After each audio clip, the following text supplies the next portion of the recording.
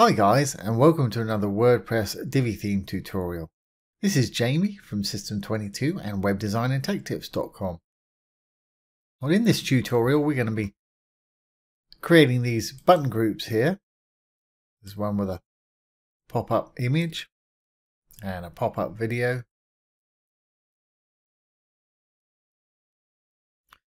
And there's some that go up and some that go down here. And some circular buttons. I haven't linked those to anything. Divi in itself is a fantastic theme. It just keeps getting better and better. I've designed so many sites with it over the years. It's just crazy. And if you're building any sort of WordPress site at all, I do suggest you take a look at it. You can take it for a test drive from my affiliate link below this video. But these buttons that we're building today, we're going to be using a free plugin. And the plugin's called Divi Supreme Modules. And if you go to your dashboard,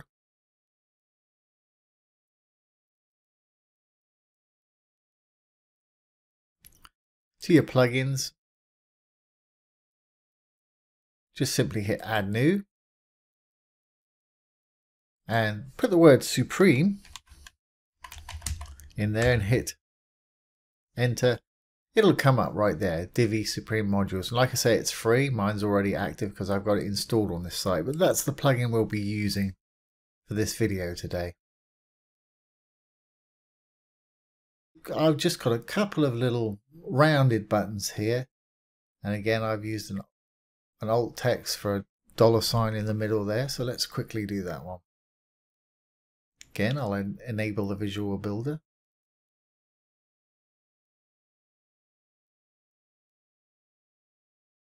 And add our Supreme button module.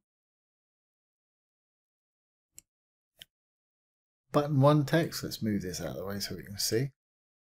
Really thoughtful. 5. Button 2 text, 6. Okay, links, I'm not even going to put any links in, all I'm going to do is style these. Okay, and alt text we put in that, or separator text I should say. We put in a $sign, which was, if we go back and look at our alt codes, there it is right there. $sign is number 36, so it's alt 36. Hold down the alt key and type in 36. There it is, we got our $sign. So now let's go over and style our buttons.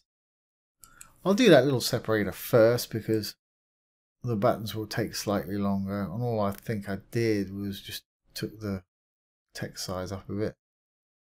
It looks like I might have made it semi-bold. So under separator font weight, semi-bold. There we go. Okay, let's style our buttons. Again, I didn't change the font text size. And we want to use custom styles. It looks like I made text color wants to be white yet again. And background color is going to be blue. It's fine. And border color, we'll have that as blue as well.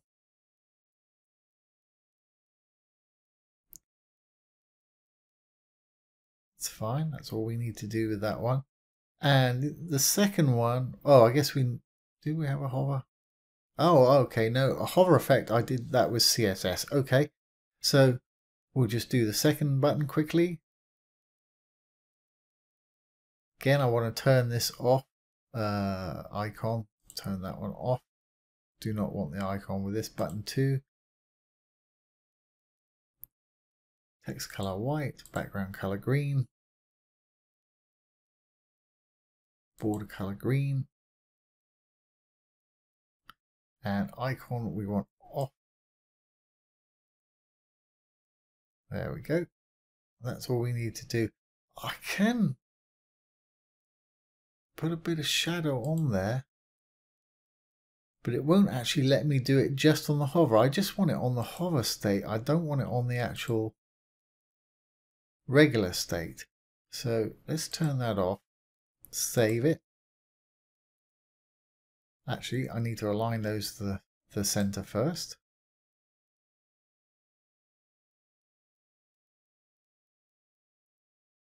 There we go. Now let's save. And save our changes and exit the Divi builder.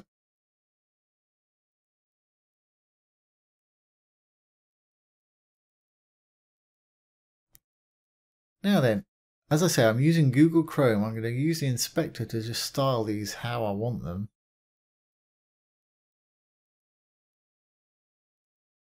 Which is inspect. There's a button. It's the A tag.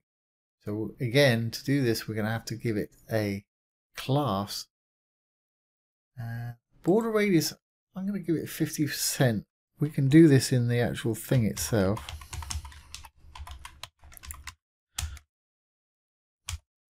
But we're already in here, so I'll do this. 50%.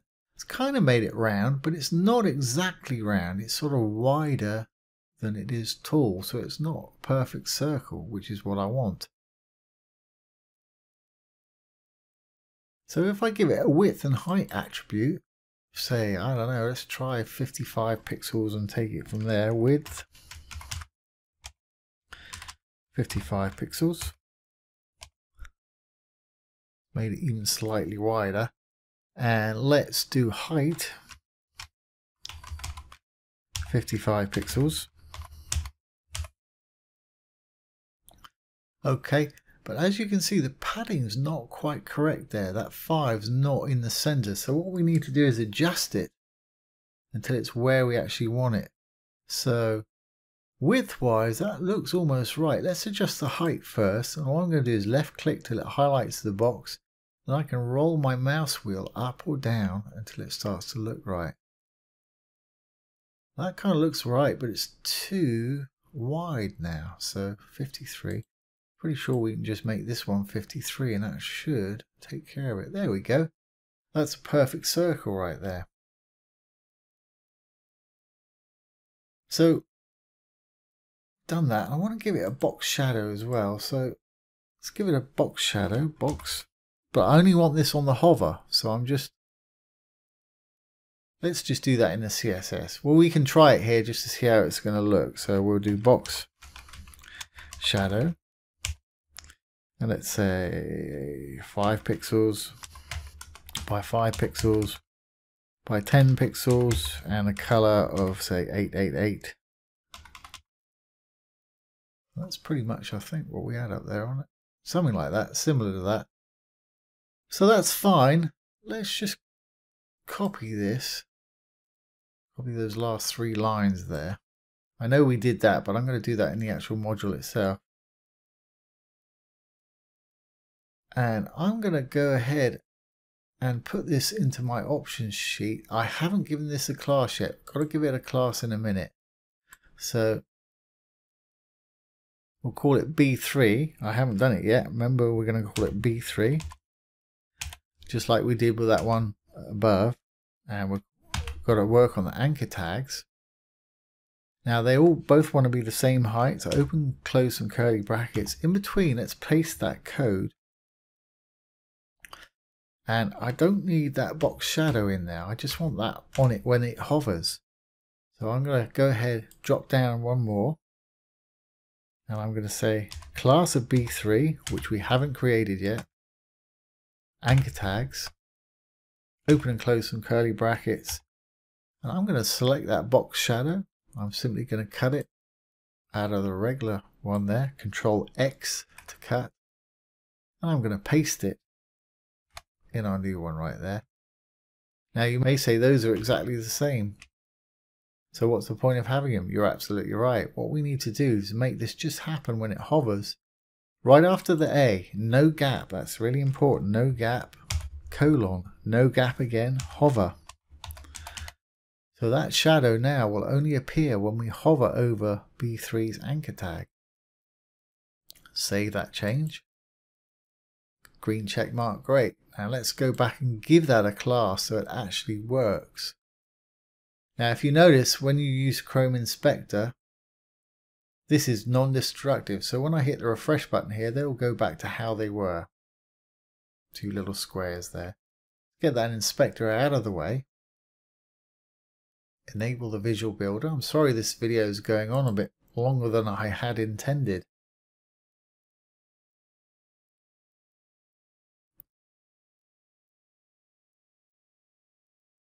I want to go down to button 1 and go down to border radius.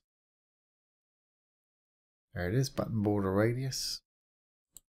I want it on both, so I don't need to hit that little arrow. It's 50. This time we're using percentage, not pixels, and that should make it perfectly circular if its height and width is common. That's fine. We just need to do the same thing for button 2.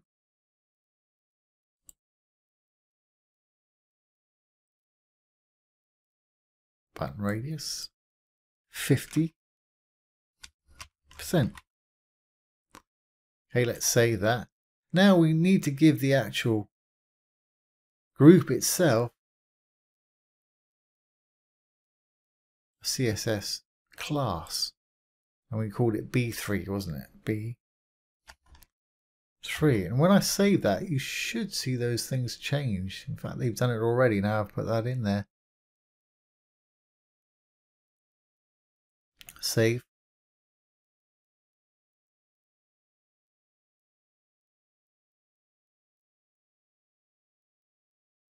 And exit the visual builder.